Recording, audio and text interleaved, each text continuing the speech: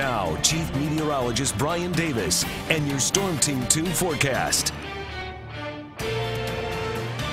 Looks like cloudy skies tonight around the area, and 31 degrees at 7 o'clock, 30 degrees at 9 p.m. down to 29 at 11. And then tomorrow morning, some breaks in the clouds late night and into the morning.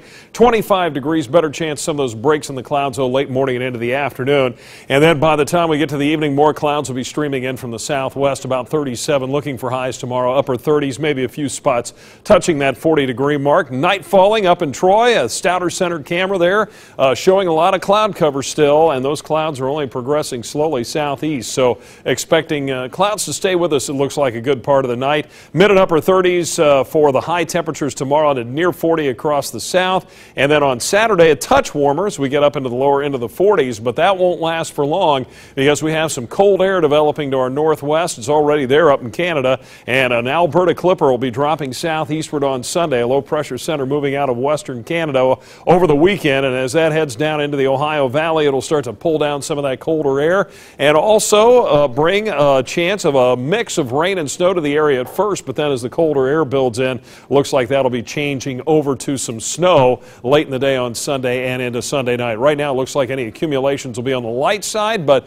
start to look like winter again here around the Dayton area in the Miami Valley. Live Doppler 2 HD tonight, tracking dry conditions for us, even though we have those clouds around, but there is a system to the south producing a lot of rain across Arkansas, Louisiana, down into Texas, and even snow out into West Texas and eastern portions of New Mexico. This system will head northeastward. Now it'll just pass mostly southeast of our viewing area, but some of our counties southeast, say down toward Clinton, maybe Greene County, Warren County, you may see a little bit of snow here, at least a slight chance of some snow showers, it looks like tomorrow night and into early in the day on Saturday. Not much spread in temperatures. Our high 35, but that was actually at 1:30 in the morning. A low today of 32 degrees, and we're still sitting in that narrow range now. We're at 33 degrees with cloudy skies. West-northwest wind at 6 miles per hour. Not much of a wind chill factor out there tonight at 28 degrees. And right now in Troy, 35. Wind coming out of the west at 1 mile an hour, and peak wind gust today